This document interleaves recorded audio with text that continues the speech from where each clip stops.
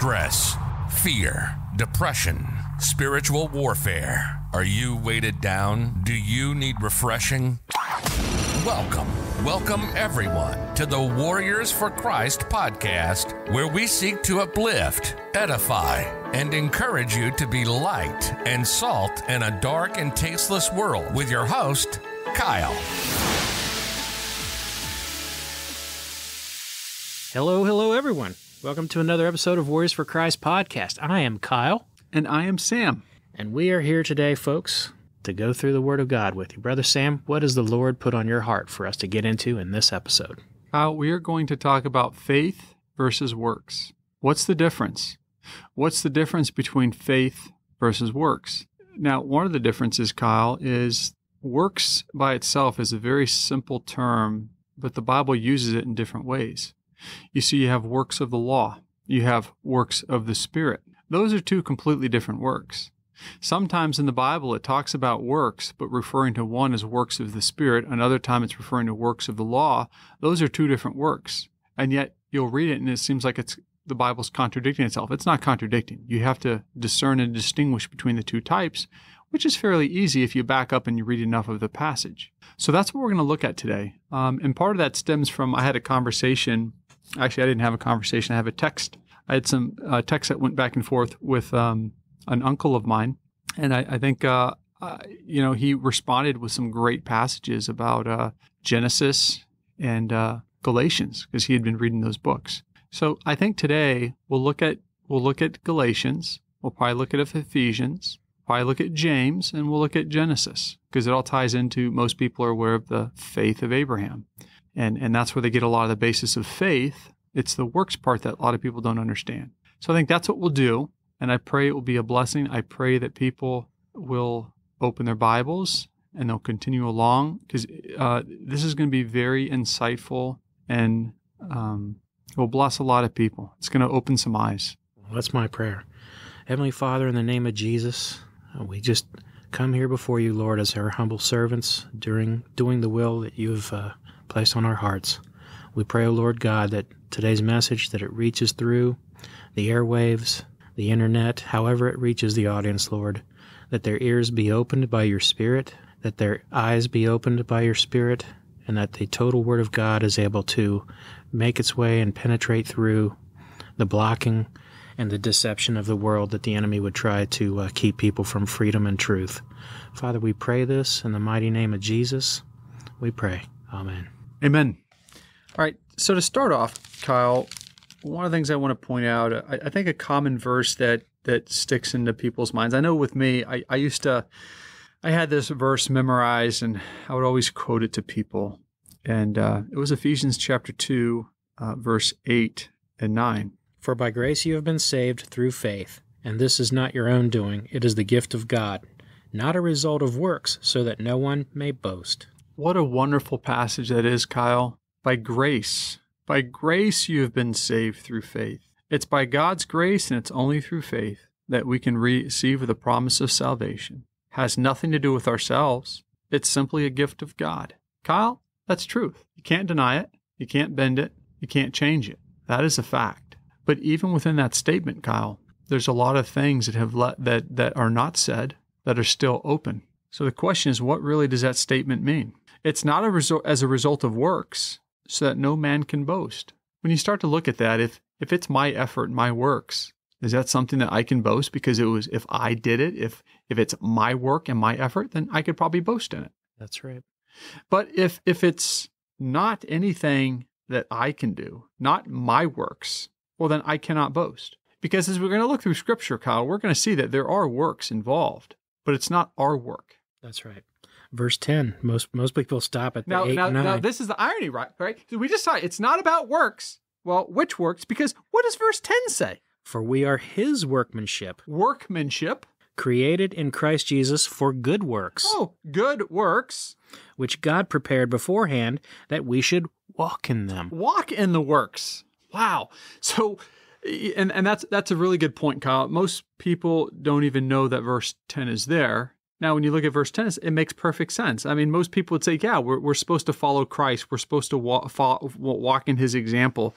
So obviously, did Jesus walk in bad works? No, he did not. No, he walked in good works. Did he have sin involved with his good works? No. Any bad fruit involved with his good fruit? None. Any little bit of leaven in his unleavened bread? None. Nope. What about a pinch of darkness in his light? There is no darkness in his light. That's right. So he had truly good works, works of the Father, the works of the Spirit of God in him. So that's pretty easy to see. Now, when you back up, it kind of gives some insight that people don't always fully understand this grace that we're talking about. You see, in chapter 2, in the beginning of chapter 2 of Ephesians, it says, when you were being dead in your trespasses and sins, in which, how did they used to walk in verse 2? You once walked. Oh, you once walked. So these people aren't walking that way anymore. They used to walk that way, and when they walked that way, they were dead. Following the course of this world. The course of this world. Following the prince of the power of the air. And that's Satan. The spirit that is now at work in the sons of disobedience. So when everyone's still dead in their sins, when everyone's still walking in disobedience, the former path, according to the devil, the spirit of the world, or the devil that works in the sons of disobedience, well, then you're in trouble. Notice disobedience.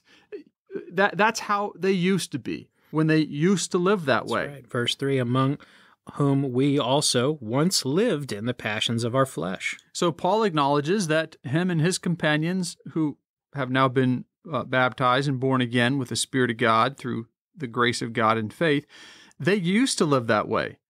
So they don't continue in the sin and trespasses anymore? No, they don't. They used to live in the lusts or the desires of the flesh, indulging in the desires of the flesh and of the mind, because it all starts in the mind. Remember the thoughts of the heart. We covered that in the previous episode we just did about vain worship. Yep, they used to. And when you still have those things in your mind or in your heart or the desires, you're called what type of a child? Child of wrath. Oh, a child of wrath, just as the rest. You see, there's no difference.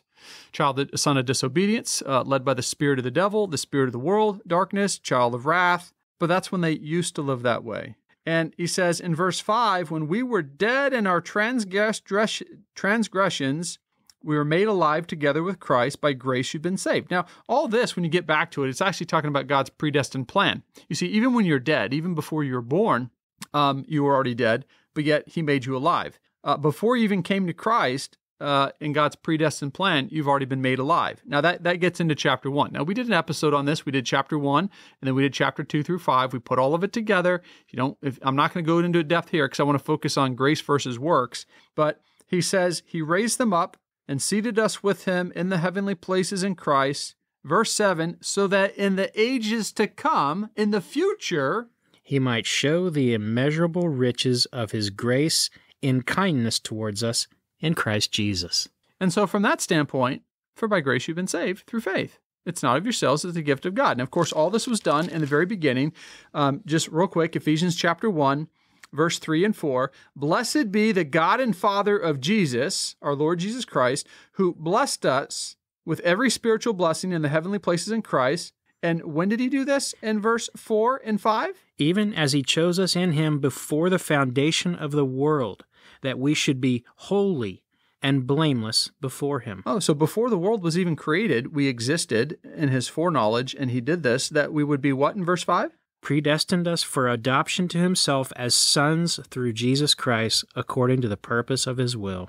And so here you go through and you read through the chapter 1, it talks about, again, his predestined, to an inheritance and this, and it was already done before we were born. So when Christ was raised, we were already raised up with him, even though we hadn't even yet been born. Even though we were still dead in sin, even though we hadn't been born, but we're still dead in sin, he already died for us, and he raised us, seated us in the heavenlies in Christ, so that in the future, when we would come along, he could show the surpassing riches of his grace and kindness toward us in Christ Jesus. That's right. So all that, for by grace you've been saved through faith. You see, it's actually something that God did before we were even born, which proves it couldn't be because of us. We weren't even yet born. So of course it's grace. It's God's plan of redemption before we even existed, other than we existed in his foreknowledge, which he discusses. So from that standpoint, yes, it's only what God does. The question is, how do you receive this grace through faith? What is the results of it? What does the grace of God do? Now, I'm not going to go so much into that today of what it does and all that. We did an episode on that, the grace of God, the true grace of God, stand firm in it. But we are going to break down here and look at the faith versus works. So again, in verse 10, it's not our works. However, we are created for good works, which the Father created beforehand that we're to be walking in them.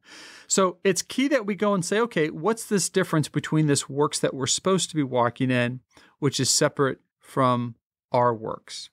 So I just want to put that out as a background. Now, why don't we flip over to James chapter 2? James chapter 2 is a controversial passage. We're going to look at that because that's going to cause us to dive back into Genesis and then Galatians. And we'll probably go in that order. And we did do a separate episode on James chapter 2. We covered some of this before, but and even some of these passages are going to sound familiar, but we're going to just focus and bring all these together with faith versus work. So in James chapter 2, it's important as we get into this from background.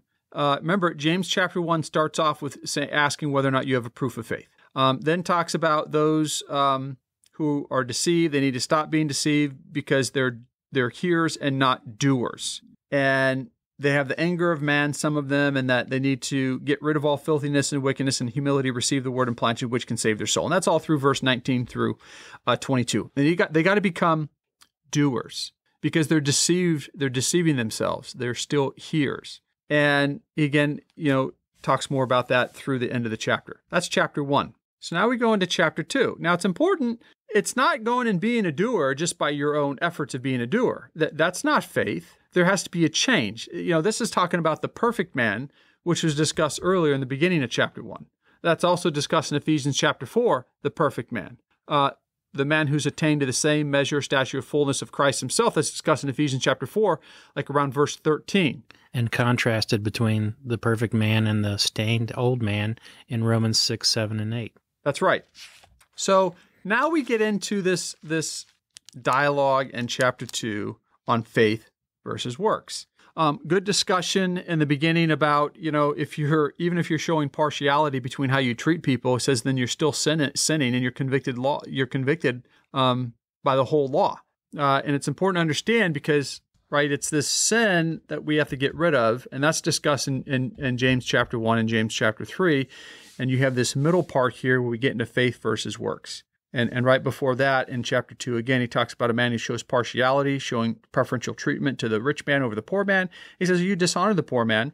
And he goes on to say in verse 8, if, however, you are fulfilling the royal law according to Scripture, you shall love your neighbor as yourself, then you're doing well. But in verse 9, if you show partiality, you're committing sin. If you commit sin, you're convicted by the law as a transgressor. Now, it's not just one sin. If you're convicted of one sin, you're convicted of all, because sin is sin. That's right. Verse 10, for whoever keeps the whole law but fails in one point has become guilty of all of it. Yeah. So people say, oh, but I'm not a murderer, I'm not an adulterer. I'm like, well, actually, if you have the thought, then you are. But even if you don't have the thought, you still are if you have other sin, because sin is sin. If sin dwells in the heart, then you're guilty of everything. Again, he who said, do not commit adultery, in verse 11 says, do not commit a murder.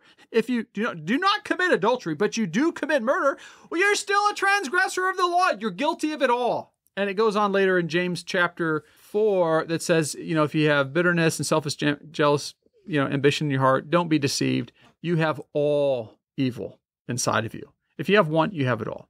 But again, that's the wisdom of God, not the wisdom of man. Now, faith versus works. What does it say about faith versus works in verse 14 of chapter 2? What good is it, my brothers, if someone says he has faith but does not have works? Can that faith save him? And of course, as you keep reading, you find out the answer is no. But he doesn't really tell us exactly what works he's talking about here. He just says works. Now, as we keep looking down, he gives example, hey, if you have a brother or sister without food or clothing, and they have need, and you say, go in peace, be warm, be filled, but you don't give them what they need, what good is that?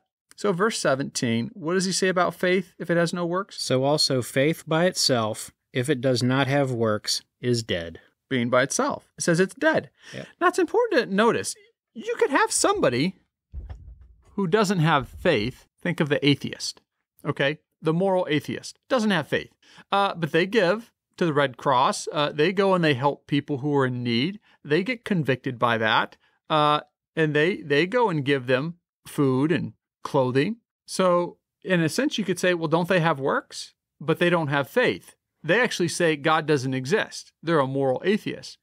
Kyle, does that mean you can reverse engineer and now say, well, they have works, so it doesn't matter that they don't have faith. They're going to go to heaven because they feed the poor and they clothe the poor. It's a very funny and interesting question. It's like reversing the verse there. Works without faith, is it dead? I would say yes. Well, yeah, because if you deny God, then obviously, the Bible's clear. The reason why I bring that up is you have to read everything. You also have to understand what's the argument being made. And this is going to be key when we get to Galatians. It's going to be really key.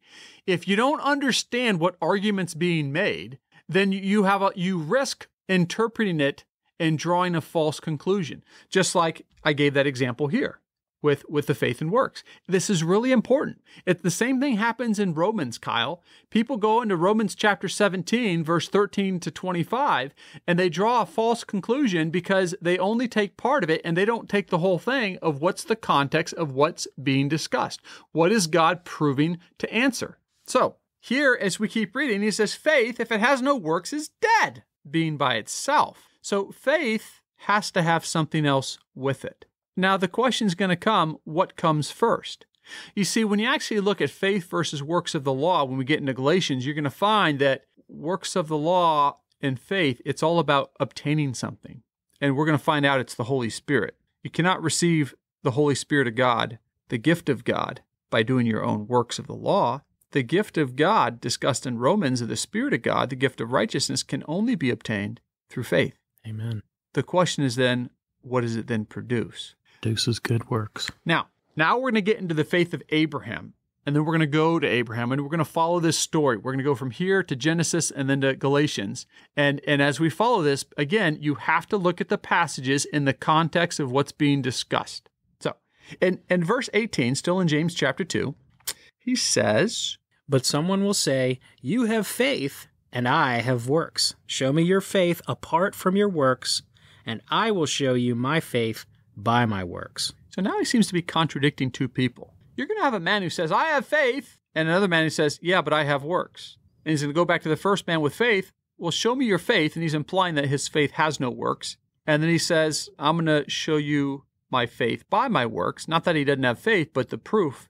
Because again, the whole point of James when it started off was, do you have a proof of faith? Now, if people want more of an understanding, we did an episode on each of these chapters in the book of James. I implore you to listen to them, because if you don't, that's what leads to people drawing false conclusions because they didn't understand the context leading up or the reinforcement if you keep reading. Now, in both cases, both people believe in who?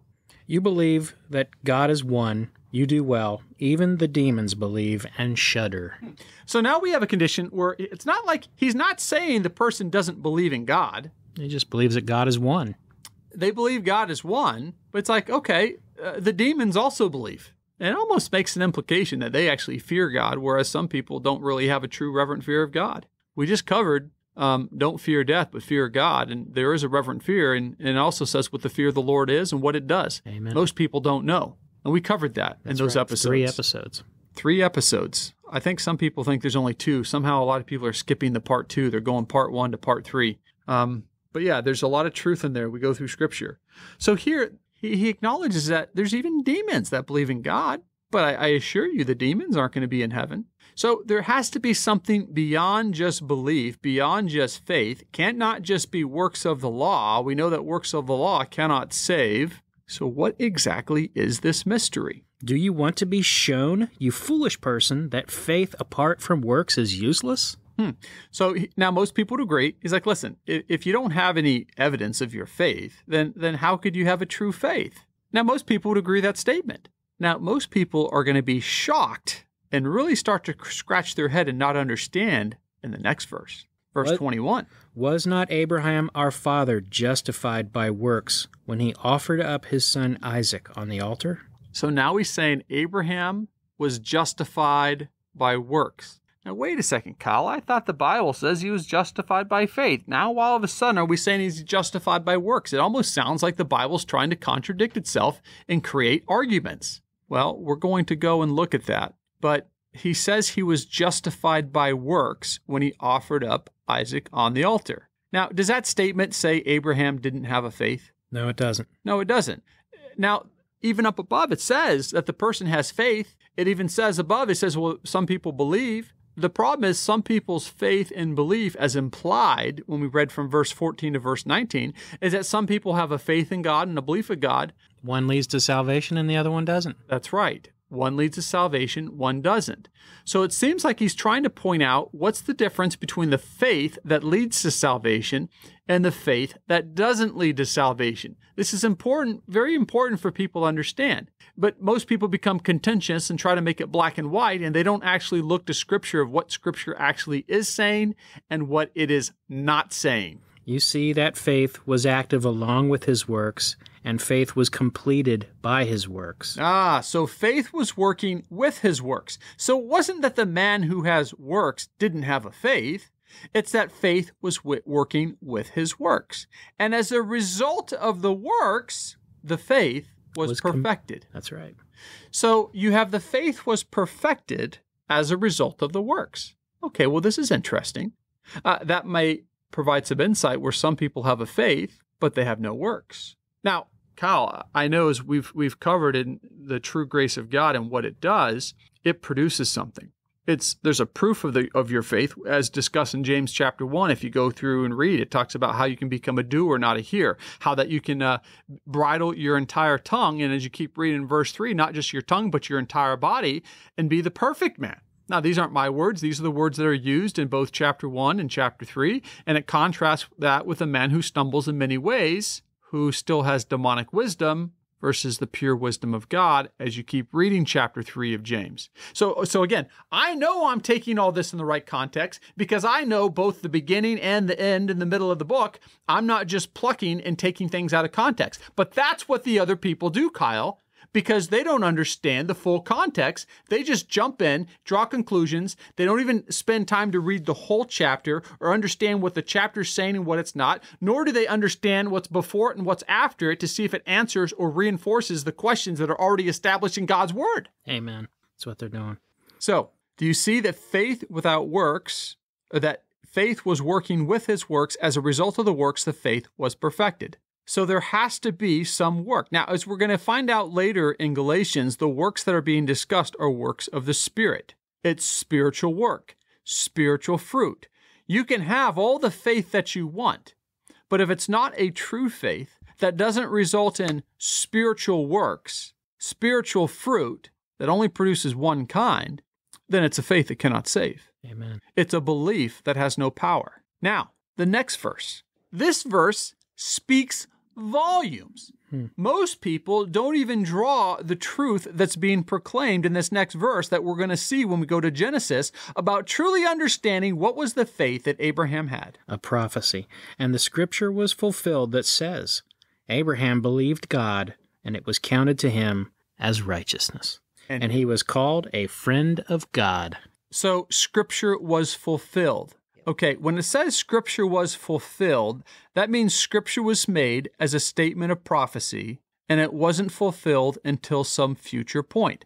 Kyle, what was the Scripture that was spoken as prophecy, that it claims was spoken in prophecy in verse 23? And the Scripture was filled that says, Abraham believed God, and it was counted to him as righteousness. So the specific Scripture we're talking about, I'm getting it from the is Abraham believed God, and it was reckoned to him as righteousness, or credited to him as righteousness. This is Genesis chapter 15, verse 6. Yep. Genesis chapter 15, verse 6. It's the same passage that's quoted in Romans, when you go to Romans, and it talks about faith there. Romans 4, verse 3. That's right. You find it in Romans chapter 4 as well, and we're going to find it in Galatians chapter 3. That's why we're just going to go to Galatians, because Galatians has the more comprehensive discussion. It captures everything in a much shorter passages. In Romans, you got to read like 5 chapters to get the full understanding. Most people don't have the bandwidth or the mental focus to do that. So we're going to use Galatians instead. But you get the same story out of Romans. And if people are willing and listen to the episodes, go from Romans chapter 1 all the way through about Romans chapter 10, and you'll get the full picture. And we've also done the same thing chapter by chapter in the entire book of Galatians. But today we're just going to focus on Galatians because it's much shorter and to the point, and hopefully people will have the attention span. And like I said, this is life and death, Kyle. This is whether or not you have a proof of faith or you don't. So Scripture was fulfilled. That means when the statement that was made to Abraham, that Abraham believed God and it was credited to him as righteousness, it wasn't fulfilled. It was a statement of advance. You mean he really didn't believe? And now people are starting to have the right questioning attitude. And that's what we're going to go find out. As a matter of fact, Abraham did not have a perfected faith until he went to offer his son. Amen. It was perfected with his son being offered as a sacrifice. And we're going to go back and recount that story, and we're going to show people all the clues and everything that God's word reinforces this story. So in verse 24, he then says, how is a man justified? Sorry, I was over in Galatians. Oh, yep. So James chapter 2, verse 24, you see that a man is justified by works. And not by faith alone. And not by faith alone. But you'll have pastors and other people go up there and say, it is by faith and faith alone. I'm like, well, I only know of one verse in the Bible that uses that phrase, faith alone. And yet people say you are only justified by faith alone. And yet the only verse that I can find that uses the phrase by faith alone says the exact opposite. You see that a person is justified by works and not by faith alone. Now, does this statement say that you are justified by works and not by faith? No. It says it's just not by faith alone. It actually implies that there has to be a faith. And there has to be a works. And there has to be a works. So it's not saying that there's no faith, but it's saying that it's clearly saying you can have a faith that cannot save. You can have a belief that cannot save. A belief in God, a faith in God. The question is, how do you make sure that faith and belief in God does result in salvation? How do you make sure that it does result in justification? Now, interesting, these words that are being used, justified or to be righteous, it's the same word that's used in Romans chapter 6 of how you can be justified in the sight of God. And Romans 6, chapter 6, again, it all says the same thing, but we aren't going to cover that part today. We have other episodes.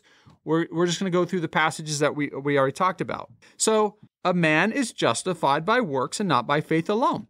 That's consistent with verse 21. Abraham, our father, was justified by works. But you have to have faith. It actually starts with faith.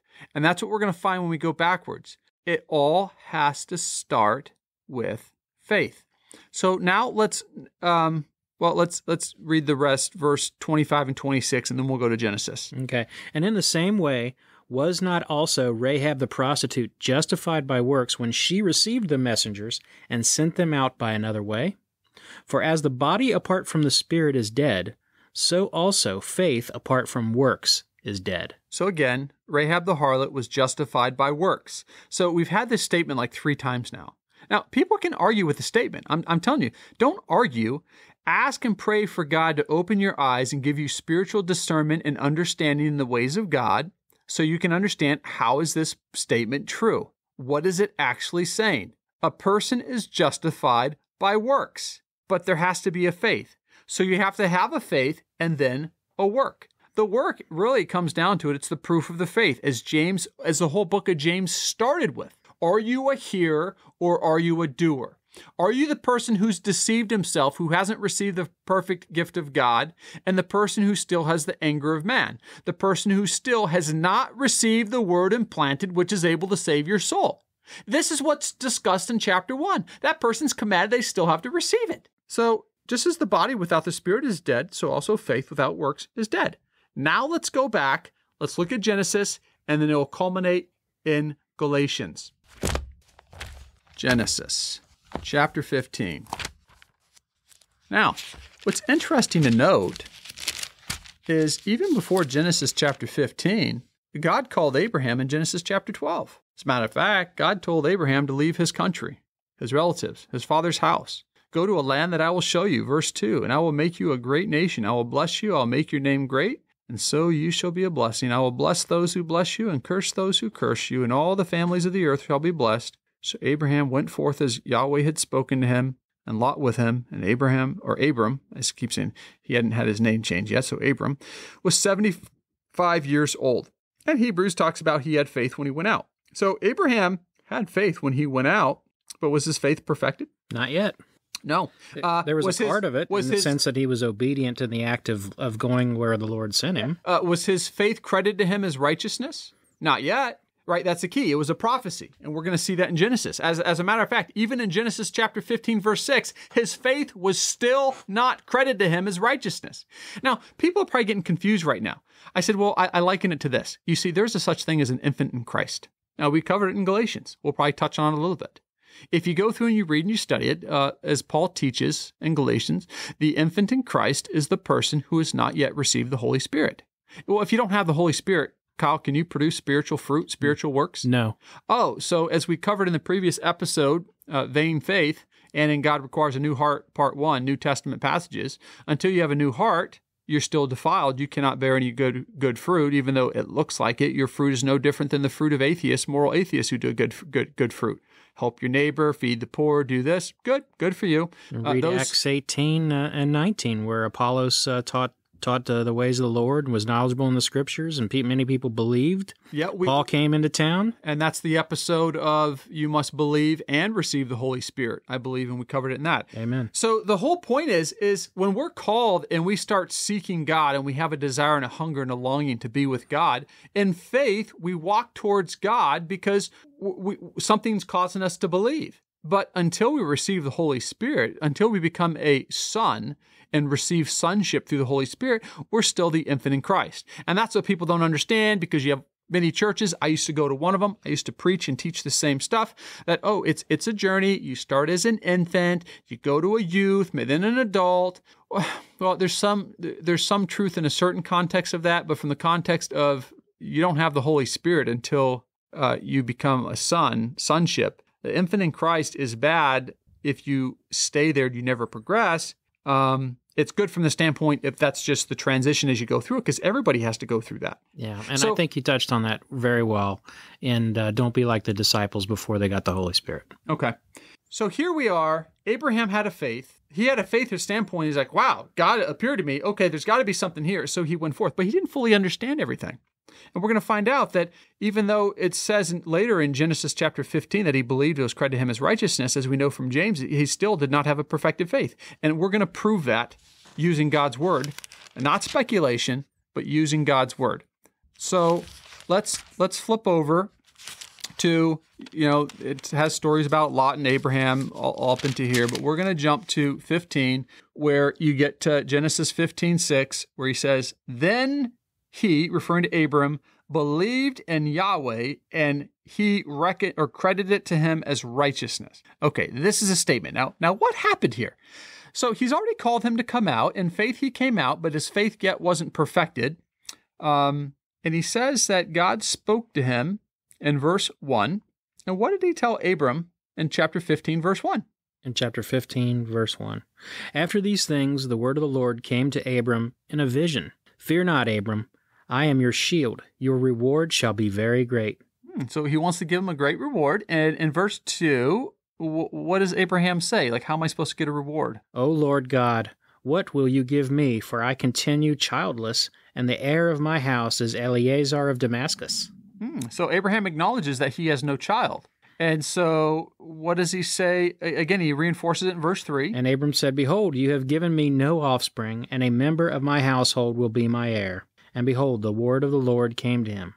This man shall not be your heir. Your very own son shall be your heir. And he brought him outside and said, Look toward heaven, and number the stars, if you are able to number them. Then he said to him, So shall your offspring be. And he believed the Lord, and he counted it to him as righteousness." All right, so there it is. God told Abram, "I'm going to bless you. Not only am I going to bless you, but you're going to have a son that's going to come from your own body. It's not going to be a servant that's in your house, Eleazar the Damascus. Nope, it's not going to be him. It's going to be somebody from your own body. They're going to be your heir." And so Abraham, when God told him that, Abram, I keep saying Abraham, it says, then believed in Yahweh, and he credited to him or counted it to him as righteousness. Now that statement was a prophecy. It didn't actually happen right here. And you're like, yeah, but it says he believed. Well, he believed, but he didn't have a true belief. He didn't have a perfected belief. What we're going to find out later is Abraham didn't really understand the statement. He really didn't believe. and we're going to point that out later. So his faith still hadn't been perfected. It was still a faith where you're being tossed here and there, just like discussed in Ephesians chapter 4. The perfect man who's come to the full measure of stature which belongs to Christ, the same fullness of deity that Christ had, that was discussed in Ephesians chapter 3, and then also contrasted versus the infant that he's no longer to be, which in verse 14 of chapter 4 is the one who's tossed by waves, driven about by every wind of doctrine, by the craftiness of man and his trickery, because they can't find truth, because they keep getting deceived by all this stuff. Well, of course, they're still an infant and haven't found the Word of God and the Spirit of God, because they can't even be grounded on what the truth is. But we cover all that in the book of Ephesians. So here, we're going to move forward and say, okay, so what happened? And where does it really show in here that he still didn't truly believe God, even though it says he believed him? Well, the key all comes as we move forward in chapter 16 and 17. Now, in chapter 16, real short, what ends up happening is, this passage here, this was like, he was 75 years old. He goes, and after he lived 10 years, and chapter 16, verse 3, what does he do in verse 3, 10 years later? So after Abram had lived 10 years in the land of Canaan, Sarai, Abram's wife, took Hagar the Egyptian, her servant, and gave her to Abram, her husband, as a wife. And he went in to Hagar, and she conceived. And when she saw that she had conceived, she looked with contempt on her mistress. Okay, so Abraham has a son. Now, remember, in chapter 15, he says, you're going to have a son from your own body. Did he say from Sarai's body? Nope. No, he said from Abram's body. So Abram ends up having a son with the handmaid, Hagar. And was that his works, or was that God's works? Well, I think that was his works. He pursued that on his own. Yeah, and he did it. Was there any supernatural conception involved here? No. It doesn't say it. It looks like it was just him, his wife, and the maidservant, and through his own effort, he went in and he got a son from his own body. This is key. This is key for people to understand. There's a difference between works of man and works of the Spirit. Now, again, Abraham, we're going to find out that he believes he's fulfilling the promise. He believes he's fulfilling the statement of, I'm going to be blessed through my son Ishmael. Remember, the statement, he believed in God and it was counted or credited to him as righteousness, that was a statement of prophecy. He still didn't truly believe. He had some faith, but not a full surrendered faith of a belief in God that can bring salvation, just as it said in James. We keep reading to find out. Now, some people are like, I can imagine if my brother was here, he'd be saying, oh, that's your interpretation. That's your interpretation. I said, you're right. Until we read the word, you could make that claim. But once we finish reading God's word, your words are empty because God's word trumped them. Now, as we continue now to chapter 17. So again, right before that, chapter 16, verse 16, just so we have a timeline. How old was Abram when Ishmael was born? I don't recall. I slipped over to Genesis 17. Okay, it says Abram was 86 years old when Hagar bore Ishmael. So 75 years, right? He came out. He left the land. He had a faith, a belief to leave, but not a perfected faith. Then God says, I will multiply you. And so, 10 years later, he goes, takes the handmaid. Now 11 years, he's born. So he's 86 years old. Now after that, in chapter 17, verse 1, after that, so now he's 99. So Ishmael's like 13 years old. What happens? When Abram was 99 years old, the Lord appeared to Abram and said to him, I am God Almighty. Walk before me and be blameless, that I may make my covenant between me and you, and may multiply you greatly. Oh, now this is interesting. Now we have a conditional promise. And a lot of people don't even realize this conditional promise. God commands Abraham that he must do something. Walk before me and be blameless. Wow, we've covered a lot of that in the New Testament. God commanded Abraham to walk before him and to be blameless. And then he says, and I will establish my covenant between me and you. And you're going to see this repeated several other times, that God makes it very clear that it was conditional. Now, most people, when they point to the faith of Abraham, They don't even know these stories. They don't know these passages. They go right to Genesis 15:6 and say, see, Abraham believed God and it was credited to him as righteousness. I'm like, okay, that statement was prophecy. It wasn't fulfilled. Abraham had a faith that wasn't perfected. It could not save. Go read Genesis or, James chapter 2, and then come back and read here. So here he says, you still have to walk before me and be blameless. It's a requirement. Now, as we keep reading, people say, yeah, I think you're kind of twisting those words a little bit. Well, bear with me. Before me and be blameless. But even so, when we're going to keep reading forward, it's going to be very clear as you keep reading. We're going to read all the way through and cover up to Genesis chapter 26, some key passages that people don't even know exist. Now, he goes through, he says he's going to establish his covenant with him forever as a lasting covenant. And in this covenant, right, he tells him in verse 4 that what does God say he's going to do for him? Behold, my covenant is with you, and you shall be the father of a multitude of nations. No longer shall your name be called Abram, but your name shall be Abraham. So now he's going to change his name to Abraham. Now he's changing his name. And he says he's going to be a father of nations.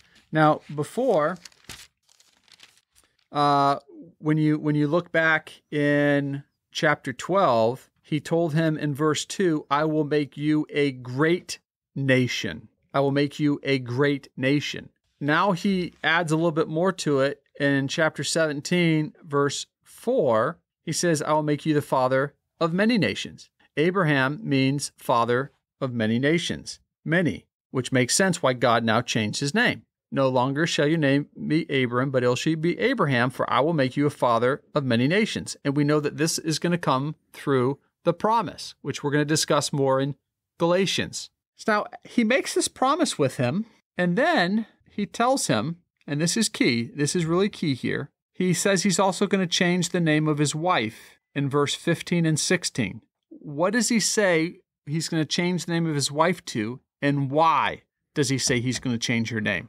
And God said to Abraham, As for Sarai your wife, you shall not call her name Sarai, but Sarah shall be her name. I will bless her, and moreover I will give you a son by her. I will bless her, and she shall become nations. Kings of peoples shall come from her. Okay, so she's going to become, from her, right, the son. He's going to give her a son, and she shall be a mother of nations, and kings of people shall come from her. So God just told him, right? Because God wants to establish his covenant with Abraham. And he says that this covenant that he's going to establish with Abraham, it's actually going to come through a son. But the son it's going to come through is from Sarah. Mm-hmm. So God has now told him how he's going to fulfill the blessing. Remember, Abraham believed God and it was counted to him as righteousness, but it was a statement of prophecy because it hadn't been fulfilled. Did Abraham believe God when God says, this is how I'm going to do this blessing? Then Abraham fell on his face and laughed and said to himself, Shall a child be born to a man who is 100 years old? Shall Sarah, who is 90 years old, bear a child? Okay, so wait a second. So God told Abraham before he was going to bless him through a son. Abraham went and had a son, Ishmael, through his own effort. Mm-hmm. Now God says, no, it's going to be through Sarah. So Abraham doesn't believe initially? He fell on his face and laughed. He actually laughed in the presence of God? Yep. He laughed at what God told him. And then very much questioned it. Shall a child be born to a man who is 100 years old? So he laughs at God's statement. Then he says, how can this be effectively? Yeah, he questions I'm too old. Sarah's too old. It's not possible. Wow, that faith. But God said it. But that would require you to have faith in that what God says is true, faith without doubting. The one who doubts is like the surf of the sea. Double-minded will not receive anything. Remember, Abraham had not yet received a perfected faith. He had faith in God, but he doubted it hadn't been perfected. He didn't fully understand. As a matter of fact, he laughs. He says, it's not possible. And then he doesn't stop there. He goes back to God. He wants to change the plan. He wants to change the promise because he doesn't believe God has the power to do it. Oh, that Ishmael might live before you, he says in verse 18. So now Abraham wants his other son, who was conceived through the work of the man, not the work of the Spirit, to do it. Because the problem is Sarah's womb was closed. Can the Spirit of God open a womb? Yes. Oh, but for someone whose womb is closed and was not able to have child, it requires an act of God, spiritual act of God, not by the efforts of man, not by the works of man, so that no man may boast, but through the work of God through faith. You know, Kyle, it's kind of about being spiritually born again. Every man's born once in the flesh, like Ishmael, but we must be born again of the Spirit of God, where God does a work to open the womb and bears us again anew. It's an impossible work. Most people say, oh yeah, I believe in that. I believe in that. I said, oh, so you've been freed from all sin? You don't live it anymore? Well, that's impossible. Oh, you want to have the faith like Abraham? Well, then you're never going to come into the promise of God if you want to have the faith like Abraham. That's a faith that hasn't been perfected. You'll have a faith that will never be counted as righteousness to you because you doubt. Now I pray people are starting to put all this together, and James chapter 2 is starting to make sense. We have a little bit more in Genesis that's going to fully establish this truth that isn't being taught. In verse 18 and 19, and Abraham said to God, "Oh, that Ishmael might live before you." God said, "No, but Sarah your wife shall bear you a son, and you shall call his name Isaac. And I will establish my covenant with him, with Isaac, for an everlasting covenant, for his descendants after him." Now, he did acknowledge that Ishmael was Abraham's son. He said, "As for Ishmael, I've heard you, and I'll bless him, and I'll make him a fruitful and exceedingly multiply him, and he'll become a father of 12 princes, and I will make him a great nation. But my covenant I will establish with Isaac, whom Sarah will bear to you at this season next year." So that's important. Now, after this, it appears after this point in time that Abraham is like, okay, I got it, God. I'm gonna go with this. But now God has to test him. It's kind of like when you go back and he had to test Israel, but Israel failed the test. And we did this in, is your faith based upon truth or lies, part 1 and part 2, when we go through the whole story of Israel and the exodus of Israel out with Moses from Egypt, when he talks about, "I redeemed my son by the blood of the lamb, my firstborn," and yet then he subsequently destroys them, even though it says they believed and feared God. And you're like, well, what happened? Well, go listen to those 2 episodes and find out. Because all these stories all have the same themes, and God put them there for a purpose. Now, in chapter 18, so he appears to him, right, again, and he says, and this is where, the 3 angels come down, and in verse 9 of chapter 18, they said to him, "Where's your wife? Where's your Sarah, your wife?" And he said, "They're in the tent." And he said, "I will surely return to you at this time next year. Behold, Sarah, your wife, shall have a son." And Sarah was listening at the tent door, which was behind him. Now, Abraham and Sarah were old, advanced in age, and Sarah was past childbearing. Now, in this time, does it say Abraham laughed? No. In the very next verse there, it says... Verse 12. Yeah, I lost my place on my phone. "So Sarah laughed to herself, saying, 'After I am worn out and my Lord is old, shall I have pleasure?' The Lord said to Abraham, 'Why did Sarah laugh and say, Shall I indeed bear a child now that I am old? Is anything too hard for the Lord? At the appointed time I will return to you about this time next year, and Sarah shall have a son.' But Sarah denied it, saying, 'I did not laugh,' for she was afraid. He said, 'No, but you did laugh.'" Yeah, God knows the truth. Yep. You can try to deny it, but God knows the truth. So it doesn't say Abraham. So it seems like Abraham is past his disbelief. It seems like Abraham is now actually he's believing. And we know from Romans that now at this point he is believed, but now God has to test and prove whether or not he passes the test. And then his faith has been perfected. And then he continued to live in that faith for the rest of his life. So in verse 19... or 18, and this is actually, let's read from verse 17 to 19, because now we're going to find out more about the promise. We're going to find out more about this conditional promise. "The Lord said, Shall I hide from Abraham what I am about to do? Seeing that Abraham shall surely become a great and mighty nation, and all the nations of the earth shall be blessed in him. For I have chosen him that he may command his children and his household after him to keep the way of the Lord by doing righteousness and justice, so that the Lord may bring to Abraham what he has promised him." Now listen to that. You see, God knows the future. So God knows what's going to happen. Even though we still have free will, that doesn't take away our free will. He can just fast forward the videotape. But he said, that his children and his household after him are to keep the way of Yahweh by doing righteousness. See, not a hearer, but a doer. By doing righteousness, doing justice, so that Yahweh might bring upon Abraham what he has spoken about him. You see, again, it's conditional. It's conditional. Now, flipping over again into chapter 21, we're now going to find out when he went to, 22. So Isaac is born, and now he's going to take him and put him up on the mountain. Why? What does it say in chapter 22, verse 1?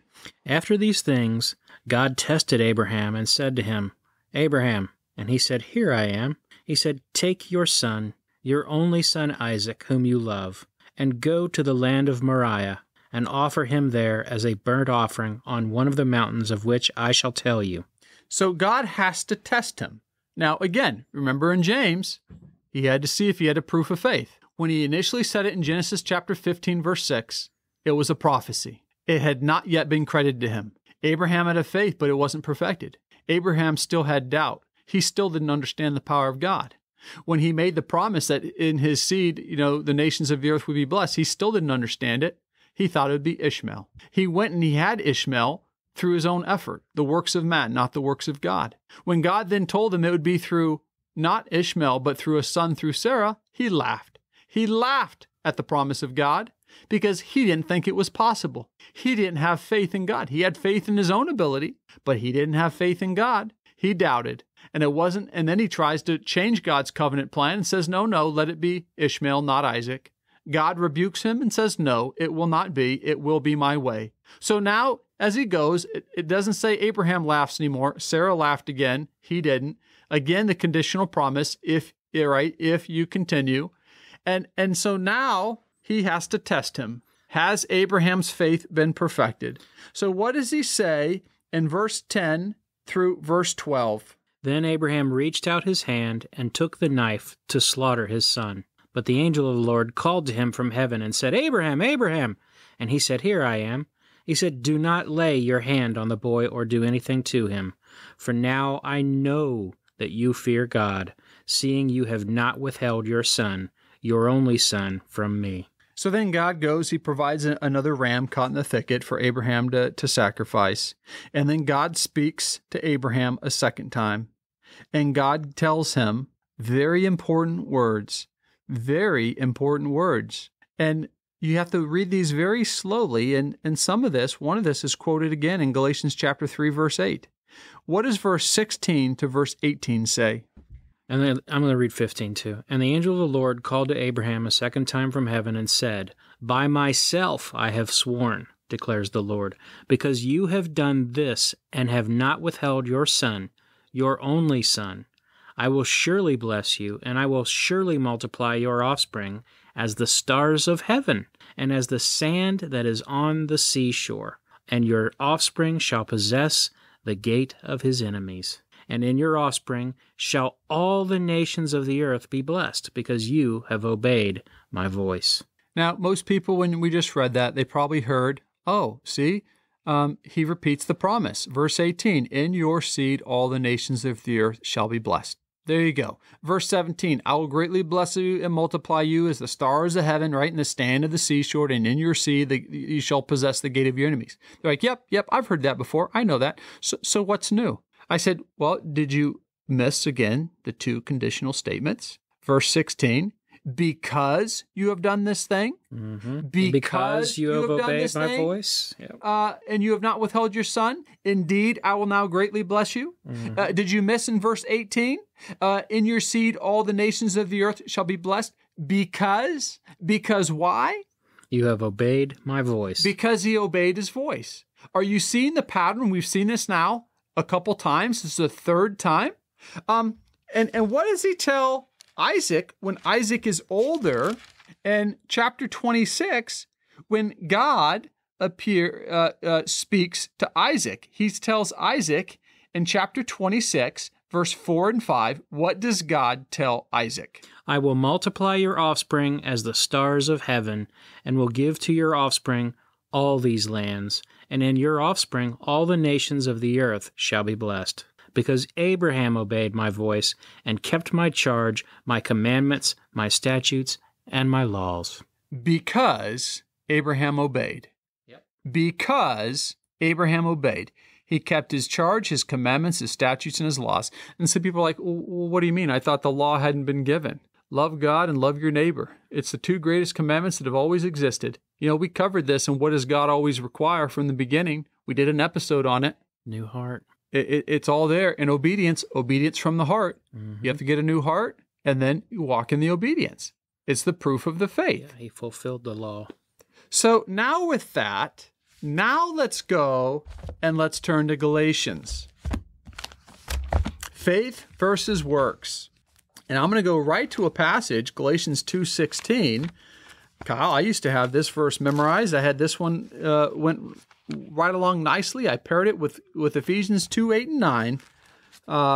And that was my doctrine, those verses, that and the Romans road, because in ignorant, I knew part of Scripture, but not all of Scripture, just as the devil preaches half the truth, but not the full truth. And I say half, really, he preaches like 95% of it.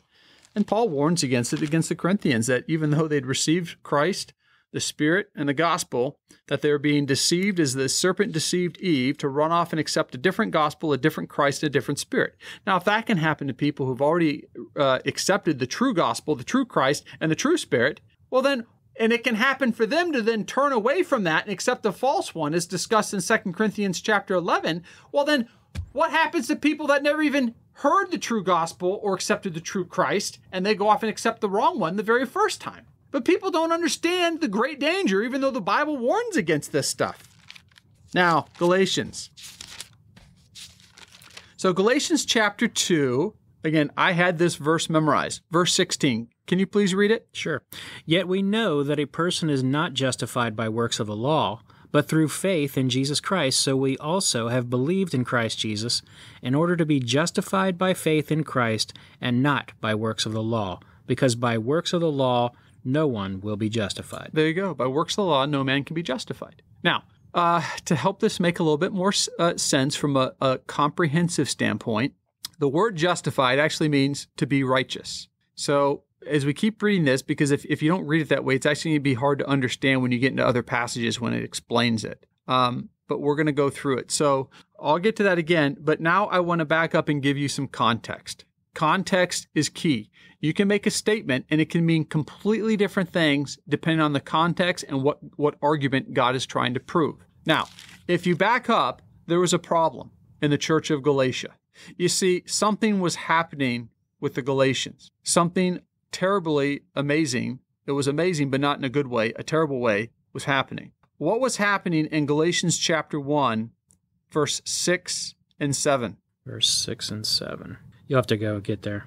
He says, I'm amazed that you are so quickly deserting him who called you by the grace of Christ for a different gospel. Oh, which really isn't another gospel, but there's some who are disturbing you and are distorting the gospel of Christ. So it's not that they weren't preaching Christ. They're still preaching Christ, but somehow they were distorting it to a point that they were being accused of deserting God. He goes on to say, even if we or an angel from heaven should preach to you a gospel contrary to what we have preached, he is to be accursed. He says it again, as I've said before, so I say again now. So this isn't something that was just a one-time offense. This has happened several times. Yep. As I say before, I say again now, if a man is preaching to you a gospel contrary to what you received, he is to be accursed. Now, some people are like, okay, he must be like preaching Buddha or this or star worship or some crazy thing. No, they're preaching Christ, a gospel of Christ, but they're distorting it. Just like Paul had to warn the Corinthians, a different gospel, a different Christ, a different Spirit that sounds the same, but it's slightly different. Just as he warns, people hold to a form of godliness, but have no power in 2 Timothy. So what was this? What was this danger? Now, it wasn't that they had not received the true gospel. They had. It wasn't that they hadn't accepted it or hadn't been born again or received the true Holy Spirit of God. They had. Now, people might say, no, now most people would agree with me there because they think anybody who's called a Christian or a church automatically has the Spirit of God, even though that's not the case if you go through and read Scripture carefully. But in this case, it is the case, and I know that because of what chapter 3 says. Now, I want to go to chapter 3 because this statement also gives great insight, and these are key statements that you have to understand. If you don't, you mess up all the context of the middle. So I'm covering a little bit of the beginning, a little bit of the end in chapter 3. I'm going to go back to the middle of chapter 2.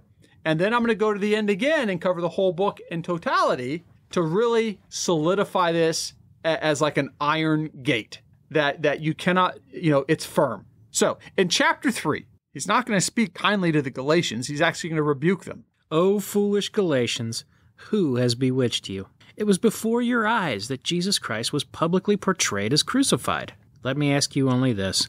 Did you receive the Spirit by works of the law or by hearing with faith? Now we have to stop right there. That right there screams the context of what the whole argument is about. And this is going to be repeated as we go along. How did you receive what? The Spirit. This whole argument is how do you receive the Spirit of God? This is not about what does the Spirit of God produce? What does the Spirit of God do? That's later. That's at the end of the book. Okay? The whole initial argument here is, how did you receive the Spirit? It acknowledges that they received the Spirit. He's drawing them back to a conclusion and an argument of how did you receive it? Because they were being deceived and people were telling them other things. How did you receive the Spirit of God? Was it by works of the law or by hearing with faith? Works of the law. Is that how you receive the Spirit of God? Do you try to keep the commandments? And if you can try to keep the commandments or in your attempt to keep the commandments, then God gives you the Spirit of God? Nope, that's the works of the law. That's works of the law. God gives you the Spirit of God through faith. But again, it has to be the true faith. What faith or what are you actually expecting God to do? You see, remember, Abraham expected God to give him a blessing through a son. But the promise that the faith that he was expecting to give through the son was the wrong son. Did God say he would honor Abraham's faith because Abraham believed it and wanted it to receive the promise through the wrong son? No. God said absolutely not. Now, if Abraham wouldn't have changed his wisdom of man to then believe in the impossible power of God, and he didn't change, Abraham would have never experienced the power of God.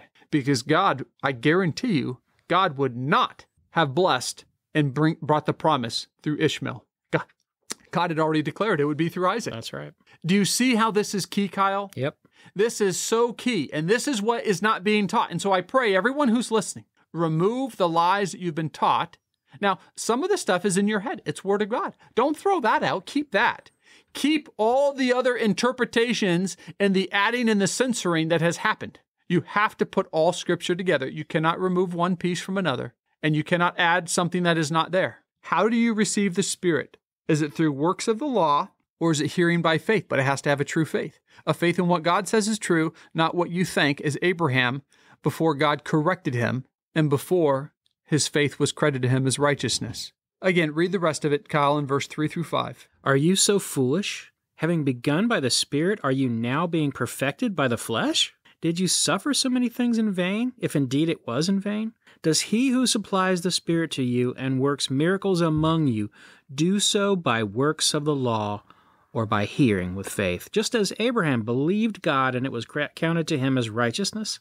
That's right. And so it gets back to be sure that it is those who are of faith who are the sons of Abraham. Now, remember, it's not the faith that Abraham initially had. That actually was a faith of works of the law.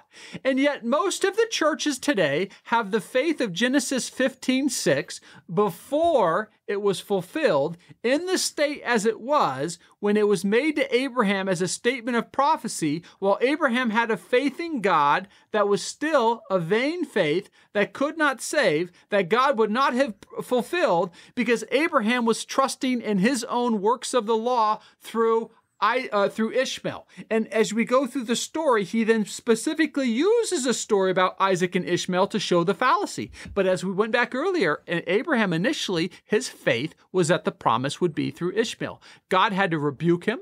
God had to chastise him and say no. Abraham laughed at God. Abraham argued with God. And it wasn't until Abraham came into obedience of what God says was true that Abraham was able to then get a perfected faith that could save him. And now I pray, people, there are so many people in churches who sit here and have these vain arguments, and they think they're defending something, and they're actually trying to defend the first faith of Abraham. That was a faith that could not save, because they do it out of order, and they don't understand that there were two faiths. One faith that had no works of the Spirit, that was a vain faith that had no works, because it was only works of man, which is what Abraham had initially. And the second faith is a faith that requires no work of man. It requires the power of God. But then you have the work of the Spirit and the fruit of the Spirit as the proof of faith, and that faith is a true faith. So now that we have that, now let's go back and look at this chapter 2. Now, the first statement that he's going to make, that most people don't even know that this verse is in the Bible, is verse 14 and verse 15. What does chapter 2, 14 and 15 say? But when I saw that their conduct was not in step with the truth of the gospel, I said to Cephas before them all, if you, though a Jew, live like a Gentile and not like a Jew, how can you force the Gentiles to live like Jews? And 15. We ourselves are Jews by birth and not Gentile sinners. Yet, Yep, so that's it. So right now, he's making an argument. See, the problem was Peter actually stood condemned. Yep. A lot of people don't know that. Peter stood condemned in verse 11, not because it says Peter was preaching false doctrine. Peter, through his behavior, was actually kind of withdrawing and not hanging out with the Gentiles because of partiality. Showing partiality. Hey, we covered that in James earlier. Show partiality. You're going to be convicted by the law of a transgressor. God will convict you as a murderer, an adulteress, everything. So you cannot continue in that. He stood condemned until he repented. Now that gets back to God's not going to break you off if you commit a sin. But if you are never freed from sin or you continue in it, well, then you have no hope. Now, notice the statement he makes here. This almost seems contrary. He says, we are Jews by nature and we are not sinners from among the Gentiles. Now, when you look at the statement, that seems to imply that, well, if you're a Jew, then you aren't a sinner. If you're a Gentile, then you are a sinner. Well, now, why would he make that statement? That almost seems contradictory to the very foundation of faith. And I ask people that because until you understand why that's there, you don't understand the question of what God's trying to prove. The point is, he's trying to get across that it doesn't matter how you live. It's not your outward works. It's not your outward life that that changes your heart. The Jews lived a life outwardly. They didn't have the Spirit of God. Well, some did, but not all of them. Most of them didn't. God destroys most of them. Most of the Jews did not have the Holy Spirit of God. They had not received the Spirit of God through faith. So their service to God was through works of the law because they didn't have a new heart. So what he's saying is, listen, it doesn't matter if you try to live like the Jews. That cannot save you. That you cannot receive the Holy Spirit through that. Now he acknowledges that in general, because the Jews tried to follow the law, they were typically a people that was considered a righteous people in the eyes of man. You know, even Jesus said to the Pharisees, he says, listen, in front of all the Jews, he says, listen, in the eyes of man, the Pharisees are outwardly righteous. But the problem is God sees the heart, and inwardly they're full of death and decay. So here, outwardly, the Jews by nature are not sinners. The Jews had a great and glorious law. They didn't murder. They didn't steal. They didn't covet, at least outwardly. If they did, there were very sharp punishments, even punishment of death. So those people who couldn't control themselves outwardly were quickly put to death. But the problem is, Gentiles who didn't even try to restrain themselves, you would go to a Gentile town and you could go to a Jewish town, and there was a significant difference in the morality between the two people. Outwardly, you go to the Jews, you're like, wow, these are righteous people. They aren't sinners. You go to the Gentiles, you're like, wow, these are sinners in the eyes of man. So he makes that statement. He says, we are Jews by nature and not sinners from among the Gentiles, but it doesn't matter. Now we're getting to the truth. It doesn't matter. It doesn't matter that outwardly the Jews look like they are righteous. It doesn't matter. Because in verse 16, nevertheless, knowing that a man cannot be righteous by works of the law, but only through faith in Christ Jesus. Did you catch that? In the eyes of God, you cannot be righteous by trying to do works of the law. That's what the Jews did. In the eyes of men, they appeared righteous, but in the eyes of God, they don't. That's right. Because God looks at the heart. He doesn't look at the outward.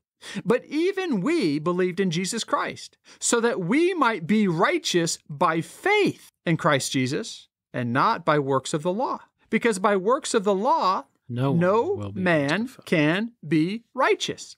You cannot be righteous by works of the law because works of the law cannot change the heart. The only thing that can change the heart is what, Kyle? God. The Holy Spirit. The Holy Spirit that has to circumcise your heart to get a new heart that's discussed in Romans chapter 2. Until you have the new heart, you cannot be righteous in the eyes of God. Now, a new heart produces an inward righteousness and also reflects in an outward righteousness. Not an outward righteousness of hypocrisy or where you have sinful thoughts, which defiles a man.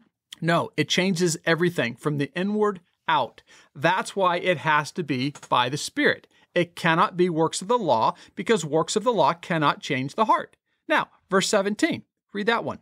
But if in our endeavor to be righteous in Christ, we too were found to be sinners, is Christ then a servant of sin? So, notice what he says. So now he's going to go through the argument to prove, right? He's going to prove why you cannot be righteous by seeking to serve God or trying to please God through your behavior, by trying to not sin, through works of the law, as it's called. Well, why is that? Well, verse 17.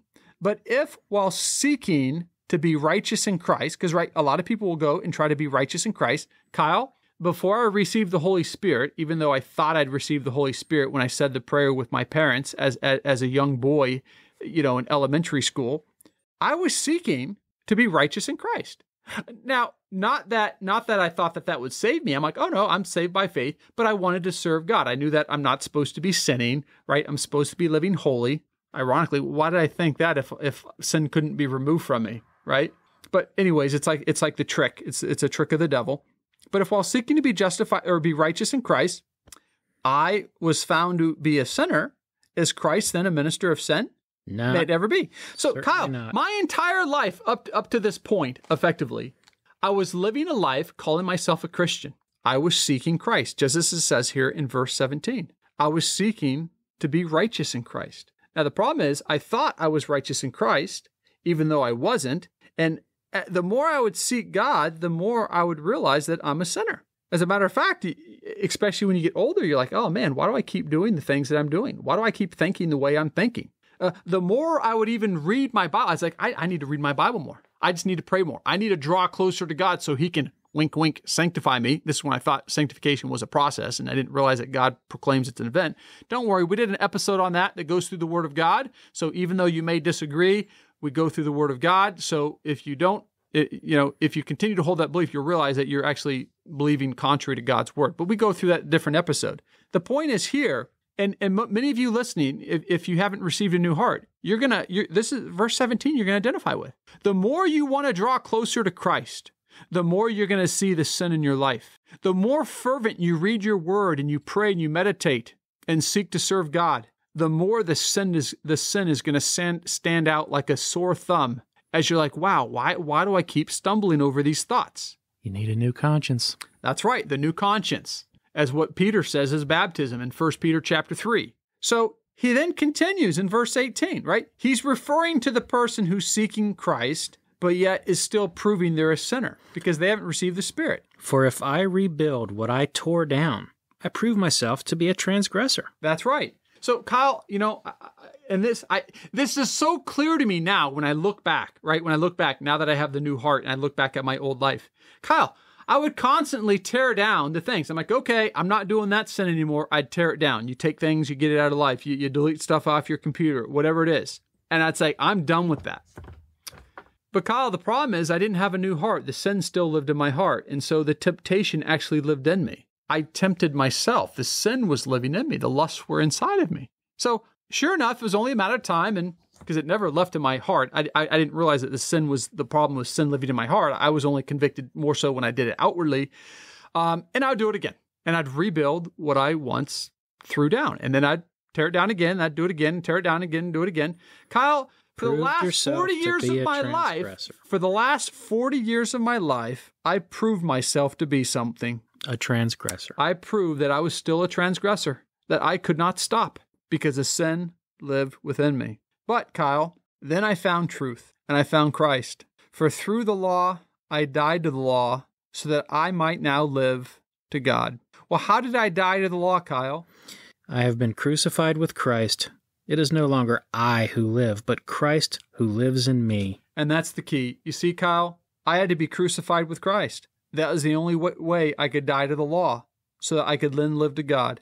A beautiful explanation of this whole process and the result and what happens is the spiritual baptism of Christ, the crucifixion of Christ, that's discussed in Romans chapter 6. Please, if you haven't listened to that episode, I beg you, listen to the episode we did on Romans chapter 6. Then go and listen to the next one on Romans chapter 7 and Romans chapter 8, and you'll have a more comprehensive understanding of the true Word of God and what all this means, faith versus works. It's all about how do you receive the Spirit, how are you set free from sin, to then live a life of freedom in the Spirit of God, serving God in holiness with a clear conscience, no longer battling the sin that lives in you, but now warring against the sin in the world around you and warring against the weapons of darkness. That's right. So he says, so now I live in so now the life that I live in this body, I now live by faith in the Son of God. You see, Kyle, before I thought I was living in true faith, but I wasn't. I was still proving myself a transgressor because I could never overcome.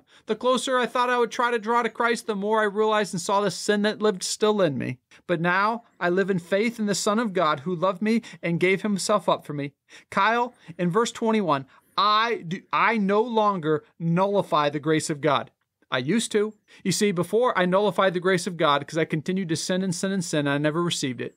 I made void the grace of God because I did not come in true faith. Just like Abraham was nullifying the promise until he finally came in the true faith and believed in the spiritual truth and not man's truth. Because if righteousness comes through the law or works of the law, then Christ died needlessly. Now, people are still trying to produce righteousness in their life. But the only way people can produce righteousness in their life is to try to live according to rules. Because when you have the Spirit of God, it's no longer a bunch of rules. It's no longer, don't do this, don't do that, don't do this. Well, the reason why you have to tell yourself, don't do this, don't do this, don't do this, is because the sin still dwells within you. You still actually have wicked desires that are in you. You're like, why do I still, as a man, why am I still attracted and I lust after other women? Because it's in you. Every man does that. We're born that way. Until God removes your desire and crucifies the old heart and gives you a new heart, new desires, you cannot stop. The only thing that can control it, the only way to try to overcome that and produce righteousness is to try to conform yourself to something that you are not. So for that person, Christ died needlessly. And then he says again, you foolish Galatians, who has bewitched you? Yeah. How did you receive the Spirit? Please tell me. Was it through trying? Was it by, I need to do this. I need to stay away from that. I need to stop looking at this. I need to stop letting my tongue loose. I need to stop having the anger of man. Can you not see that's works of the law? That's works of the law. That's representative that the old man, that old heart, the sinner's heart hasn't been cleansed and removed. So then when you continue, he then talks about the faith of Abraham. To change your heart and to receive the Holy Spirit of God is nothing about your works, but it's about faith. Now, again, initially, Abraham didn't understand. But in verse 11, and this is in chapter 3, no one can be righteous by the law. No one can be righteous by the law because it's evident for the righteous man shall live by faith. Now, you have to live by something. You're living by one of two things, either by the law of man or the law of God, which is through outward convictions to live a moral life, or you're living by faith, which is the Spirit of God in your heart. Now, it doesn't really tell you exactly what it is here, but it explains it in Galatians chapter 5. Most people just don't keep reading the book to understand. They draw their own false interpretations because they never understood the true faith of Abraham to begin with that we already covered earlier. But we don't need to do that. You see, the law is not of faith. No, on the contrary, the one who practices them shall live by them. Kyle, I had to force myself to try to conform to godliness before when I had sin living in my heart. I had to try to practice doing good. Now, I would have told you it's all by faith. I'm not doing that. No, I'm not doing works of the law. But now looking back, I can see that's exactly what it was. People come to church and they say, listen, guys, you should read your Bible more. Sorry, that's works of the law. Guys, you really shouldn't be doing that. You should abstain from that. That another work of the law. We shouldn't really be doing those sins. Work of the law. It's all works of the law because they have to tell people what they shouldn't be doing. They have to tell people what they should be doing and even ourselves, we have to tell ourselves that. Because it's not in the heart. It's not pure, holy in the heart with all the other things that are contrary to God having been removed and cleansed. Now, all that's a different teaching. Again, go listen to the New Heart, part 1 and part 2, and you'll understand that. Until you listen to that, sure, you could say I'm speculating, but when you read the Word of God, you can't, because that's what it says. But the whole point is verse 14. What is the whole point of what we're talking about? Faith versus the works with regards to receiving what? So that in Christ Jesus, the blessing of Abraham might come to the Gentiles, so that we might receive the promised Spirit through faith. That's the whole argument. The argument is, how do you receive the Holy Spirit of God? Do you receive the Spirit through works of the law, or do you receive it through faith? That's what it's talking about. Then you have a whole nother section of the Bible, 1 Peter, 2 Peter, James, all these other books, and Romans that talks about whether or not you're producing the spiritual fruit of God, whether or not you're true son of God through works of the Spirit. It's a completely different work. It's contrary to works of the law. So you can't sit there and say, oh no, you're preaching works of the law. No, now I'm talking about works of the Spirit. That has nothing to do with works of the law. Works of the Spirit can only come through a true, genuine faith. And that fulfills the law. That's right. And that gets into the other lesson that we did. The new commandment is the old commandment, and we're commanded to be doers of the law. Once you understand this statement of faith versus works, I pray then listen to the other episode we did so you can go deeper into God's word and understand the full truth. There is the power of God here and a blessing that God wants everybody to have. He does not want anybody to struggle with any sin.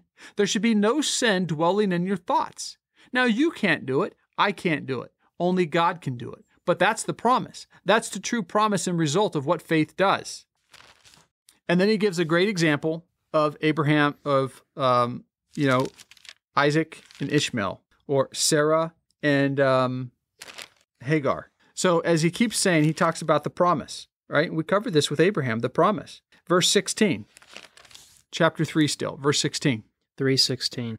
Now, the promises were made to Abraham and to his offspring. It does not say, and to offsprings, referring to many, but referring to one, and to your offspring, who is Christ. This is what I mean. The law, which came 430 years afterwards, does not annul a covenant previously ratified by God, so as to make the promise void. Now remember, the promise that we're talking about, it's really the promise of faith in God. A promise that requires the work of God through the Holy Spirit.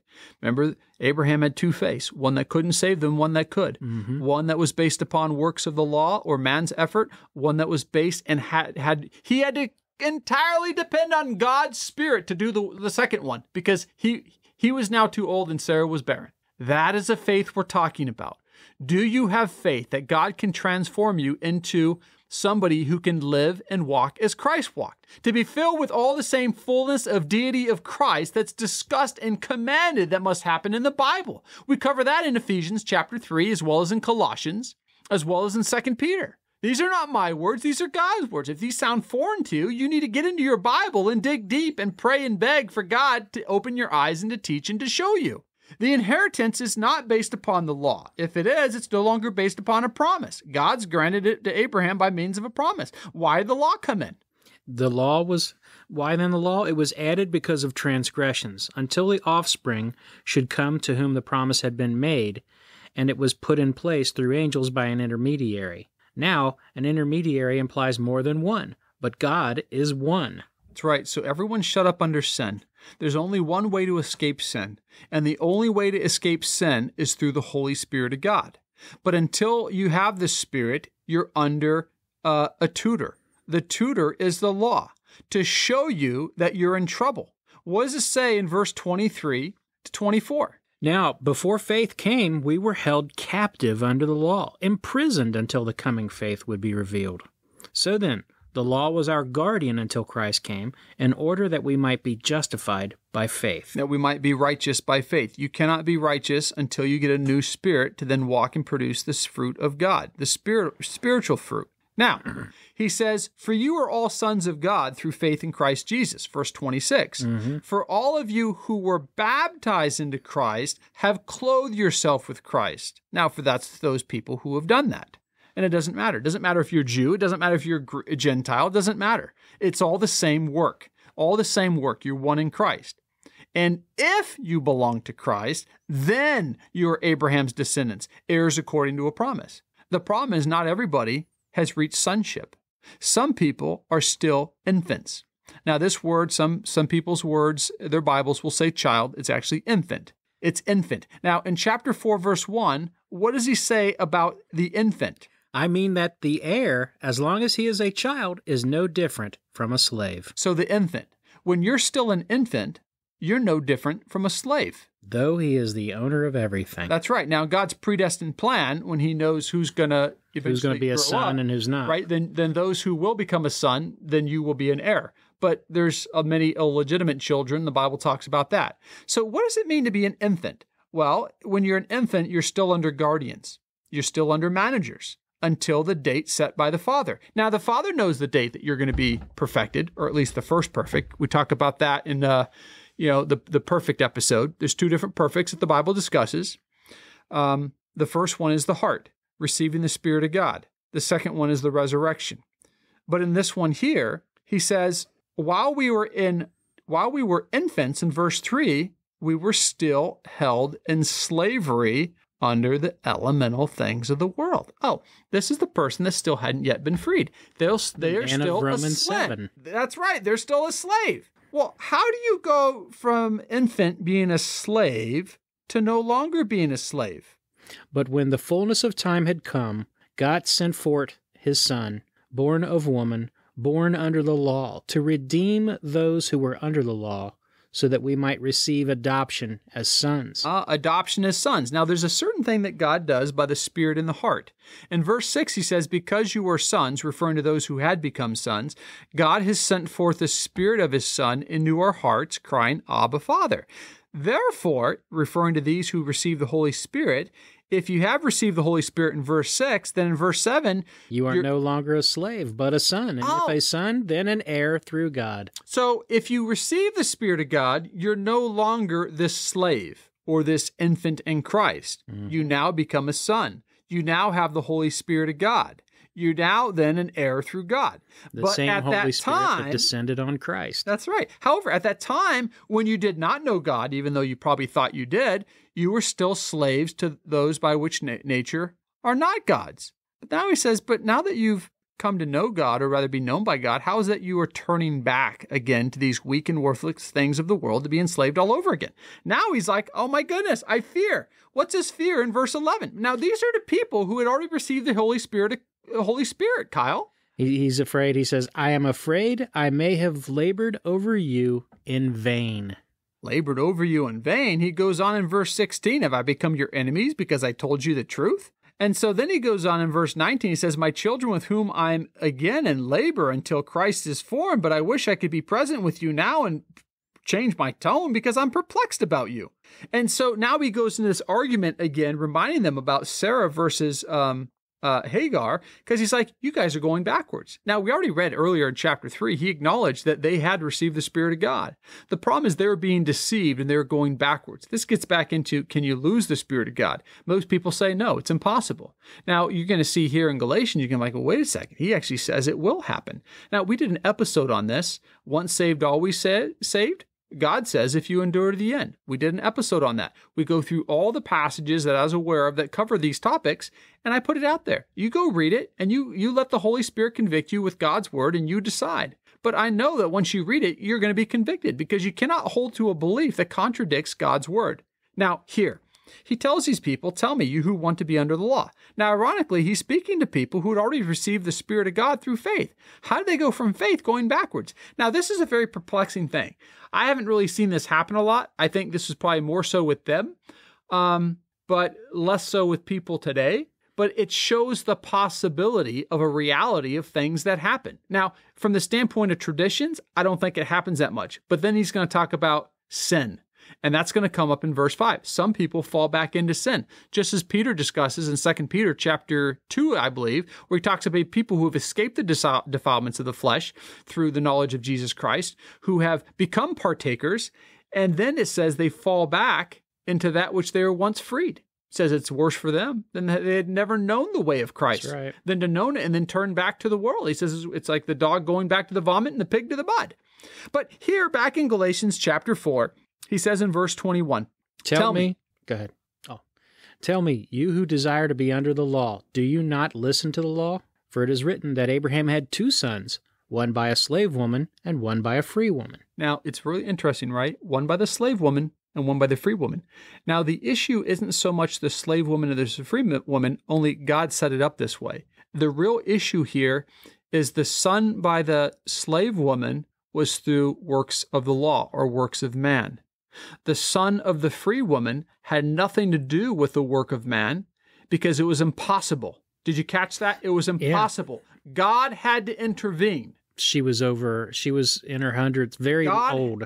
Her womb was closed. The Spirit of God, just like the virgin birth. Christ, the virgin birth of Christ. It says in Luke that Jesus is called the Son of God because he was born by the Holy Spirit of God, conceived by the Holy Spirit of God. We were all called to be sons of God too when we are born again the second time by the Holy Spirit of God. Until we're born by the Holy Spirit of God, we cannot be sons of God. But when we are born of the same Holy Spirit of God as Christ is, we are then also called sons of God. Jesus calls us brethren. Therefore, he's not ashamed to be called as his brethren. We are now the bride of Christ, joined to Christ as children of God. But as you keep reading, he says, verse 23, but the son by the bondwoman was born according to what? To the flesh. Because remember, it was through Abraham's effort. It didn't require the power of God. Nope. But the son of the free woman was born how? Through promise. Through promise. But Kyle, it's not just the promise. There's so more to that, as we covered earlier. The promise was it was born according to a promise of God that was impossible. That was impossible. It required faith. It required Abraham to reject his faith in God that didn't demand the power of God, to then accept a faith in God that demanded the power of God. You see, this is the faith that I didn't know, Kyle. The faith I first accepted in Christ, I still, even though I didn't know it because I was so deceived, I would have said, of course I'm not. I'm of the faith of the promise. I'm of the faith of Sarah, of Isaac. No, Kyle, I was the faith of Ishmael. It was my own work, even though I thought it wasn't my work. I thought I had faith in God, but it didn't demand the power of God. I didn't come to God and say, oh, when I accept faith and I believe in Christ, I'm going to be freed from all sin. Not just the forgiveness and the penalty of sin. I am going to be freed. God is going to cleanse and remove every speck of leaven inside of me. I am going to be a completely holy vessel that he will then be able to fill me by his Holy Spirit through the blood of Christ, to then walk in the nature of God, to be holy as God is holy in all of my behavior. Not some of my behavior, not part of my behavior, all my behavior, just as God commands in 1 Peter. How? Holy how? As God is holy. Just as it says in 1 John. If we walk in light as God himself is light, then we have fellowship with one another, and the blood of Jesus, his son, cleanses us from all sin. As God is light, God has no darkness in him. Kyle, and it gives another. I guess it gives a stronger meaning and understanding when Nicodemus and Jesus were talking in John chapter 3, when Nicodemus was perplexed about having to be born again. He didn't understand that. He didn't. And that's actually the conception that still a lot of folks have no idea what it means. I thought I understood. Like, I understood the concept. No, I know. But that was me too. It was 47 years. Like, well, yeah, I have to be born again by the Spirit. But I didn't know what it did. If you would have told me, so the Bible talks about making us the first perfect man, I would have said, well, no, that's not perfect, or that's not possible, even though the Bible says it. You mean I can be completely freed from sin so I don't struggle with sin and all I do is overcome without trying? Yes, I would have said, no, that's not possible. Because I didn't understand, Kyle. I didn't know any better. Nobody taught. All I was told is the forgiveness. Jesus died for the payment and the forgiveness of sin. That's only half of it. And they would say past, present, and future is what a lot of those guys would say. And actually, that's not what the Bible says. The Bible says in Hebrews chapter 9, I think it's 9:15, that Jesus died for the sins committed under the first covenant, that we then become the holy high priest under Christ, priests with the high priest, that we now offer our lives as a holy living sacrifice, just like Christ did, which is our spiritual service of worship. That's right. And we covered that through the entire book of Hebrews. And the book of 1 Peter, and in Romans chapter 12, once it gets to the end of after who has been born into Christ. Amen. But Kyle, all these things come together. The problem is people aren't putting them all together with continuity. They pick and pluck the verses that show the weakness, like the Corinthian church, which we talk about. Don't be like the Corinthians. Hindsight's 20/20. When you actually go and look at it, many of them were in danger. Many of them were frauds and arrogant, were still under the wisdom of man. Many of them were still infants, had not yet received the Spirit of God, were not sons of God. We cover this in that episode. If that's one of those that gives you comfort and feeling of the Corinthian church, please, you need to listen to the episode. We did both 2 chapters, working backwards through it. Hindsight's 2020. It will change your life. Now here, again. I just want to go add one more thing. Earlier on, we kind of passed by it, but it talked about, Paul had approached the thing about miracles having been performed around them, and they themselves having experienced miracles of the Spirit. And yet they want to go back to the works of the law. It shocked him. Yep. So here, Galatians chapter 4, verse 24. So again, the son of promise and the son of the slave woman. He says, this is allegorically speaking. For the woman are 2 covenants. They're 2 covenants.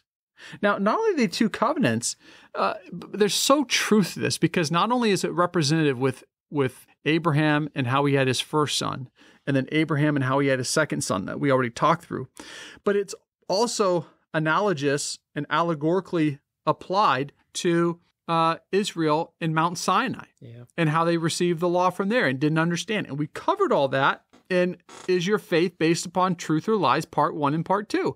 Please, you have to dig into the Word of God and go deeper to understand these things. Don't listen to man. I say, don't listen to me. I want you to dig deeper into your Bible. That's what I want you to do. One proceeding from Mount Sinai, bearing children who are slaves. She is Hagar. This Hagar is Mount Sinai in Arabia, corresponding to present Jerusalem, for she is in slavery with her children. But the Jerusalem above is free. She is our mother.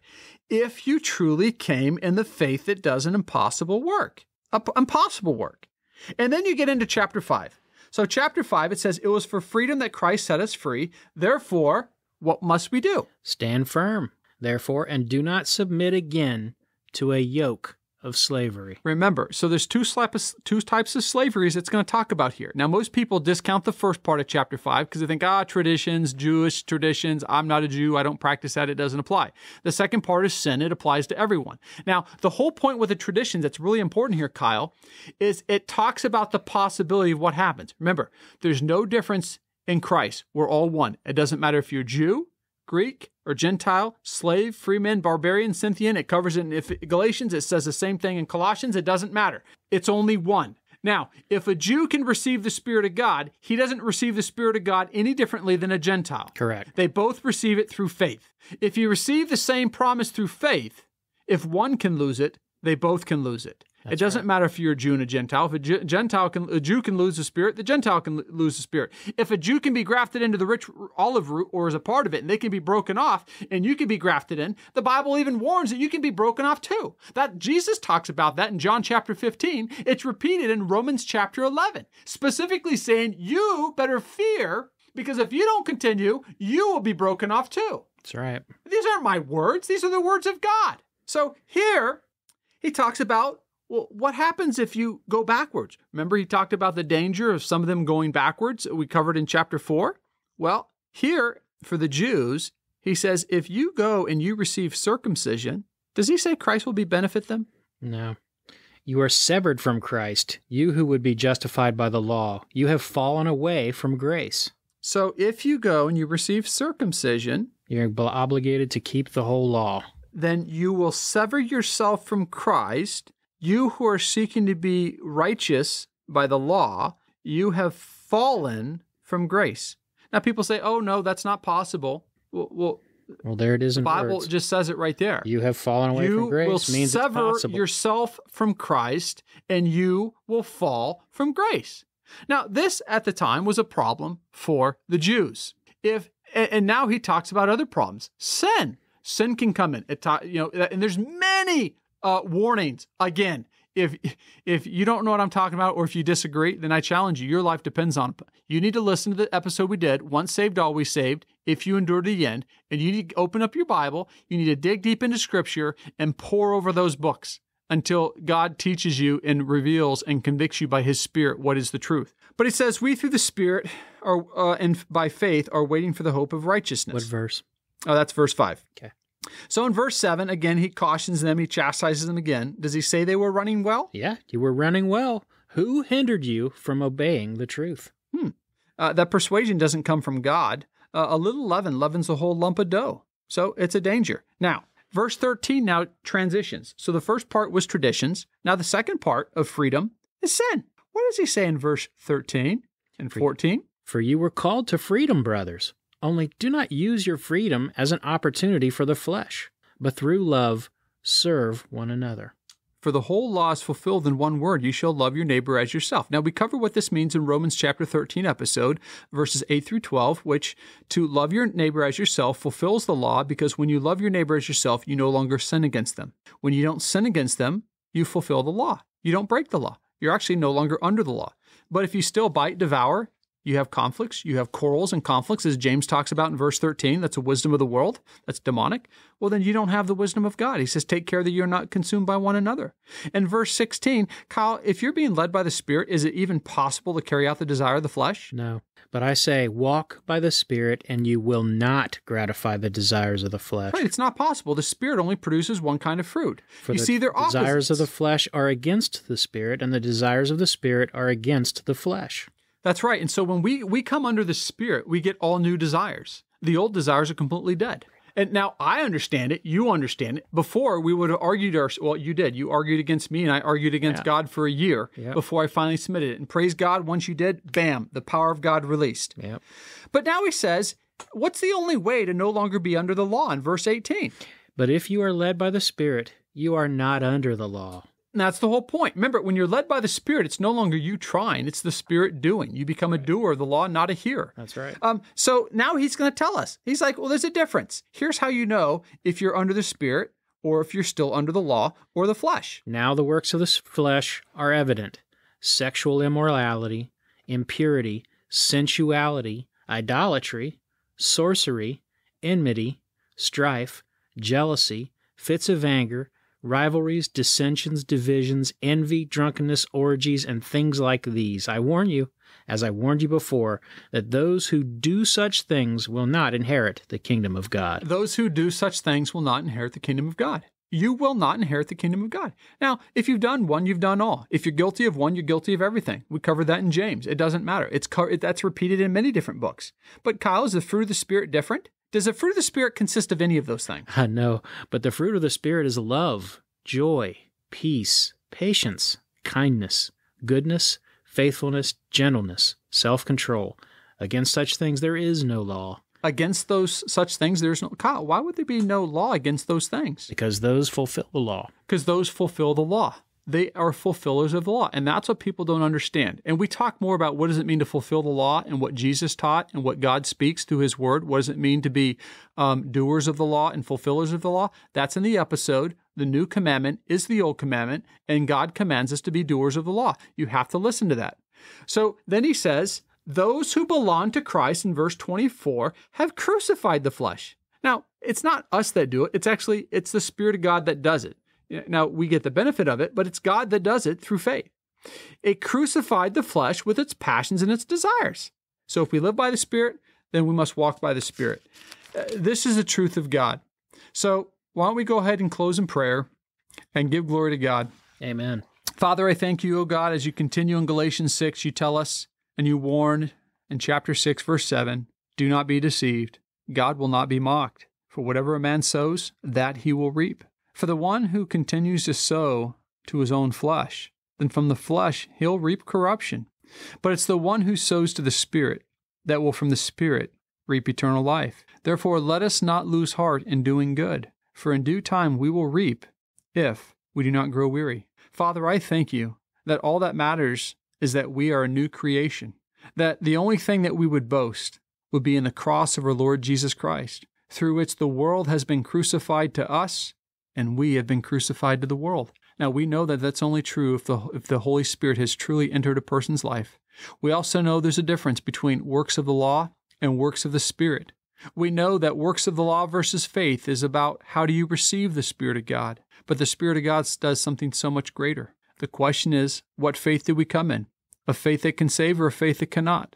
A faith that was not perfected, a faith that Abraham had that was under the promise that could not bear spiritual life, but the covenant of condemnation, the promise of the slave woman, Hagar, because prophecy hadn't been fulfilled, because Abraham's faith hadn't been perfected. He still had a faith that didn't believe in the impossible work of God until he was rebuked by God. And then God tested him to know what was in his heart to see if now he truly had a faith. And when he obediently obeyed, his faith was perfected. and it was made perfect, and he was declared righteous, or he was now righteous before God. Father, I pray that your word will convict people. I pray that people will go back and they'll meditate and they'll pore over your word. And I pray that they will not try to justify what they've been taught all these years, but they will in humility submit to your word, O God, appeal to you and beg on their knees that your Spirit would teach and open their eyes to understand, and that all your word will exist in harmony as it supports itself. Be glorified, O God, in our lives through our Lord Jesus Christ. In Jesus' name we pray. Amen. Amen. We hope this weekly program helped rekindle your zeal to know, love, and serve Christ day by day. If you enjoyed the program, consider subscribing and sharing with your friends. Thanks for listening.